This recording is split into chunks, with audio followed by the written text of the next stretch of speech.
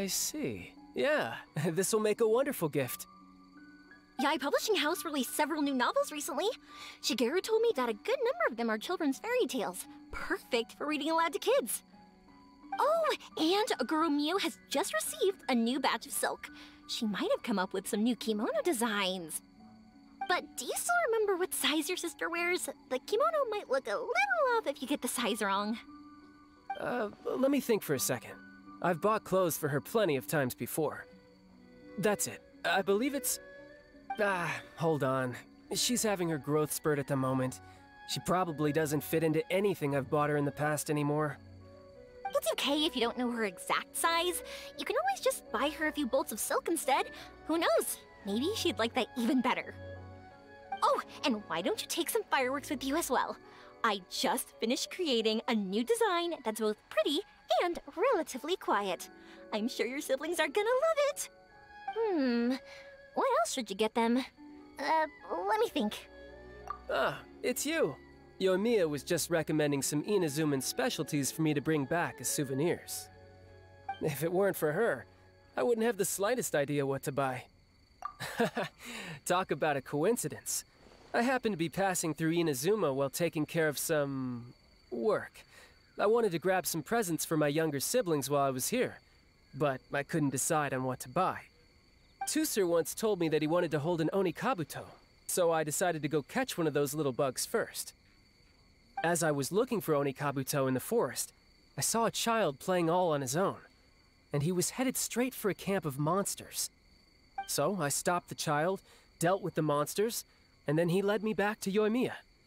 After that, well, I was designated as the anti-Mujina specialist.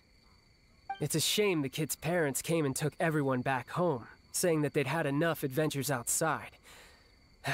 Our hunt for the yokai came to an abrupt end. The ship I'll be leaving on will arrive in Inazuma in just a few days. Then it'll be my turn to go back home.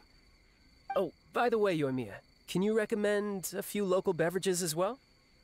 Local beverages, but you're going to be on a ship for quite some time, right? Beverages spoil easily. How about bringing some snacks with a longer shelf life? Something like tricolor dango or sakura mochi, for example. Saika loves tricolor dango, but the adults in her family always scold her for eating too many and spoiling her appetite. Tusu used to be like that too. After having too many snacks, he'd refuse to eat his meals and end up getting yelled at by father. Anyways, thanks, Yoimiya. I gotta make sure I have enough mora for all this. 2 kimonos, 3 bolts of silk, 1 novel, 5 boxes of snacks. Oh, and the Onikabuto as well. You really care a lot about your family, Tartaglia. Oh, you mean with Tartaglia? Nah, everything's fine. He took great care of the kids and even promised Iwao he'd teach him a few moves with the sword. Though, I have to say, it's amazing you have so many friends from all over the world. You're so lucky. I'd travel all across the world too if I had the chance. I want to see all that there is to see and make friends with all kinds of people. I would even go on adventures with them, just like you do.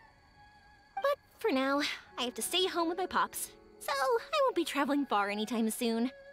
Don't keep it a secret next time you come to Inazuma, okay? Just be sure to visit Naganahara Fireworks first, and tell me all about the amazing things you've seen on your journey.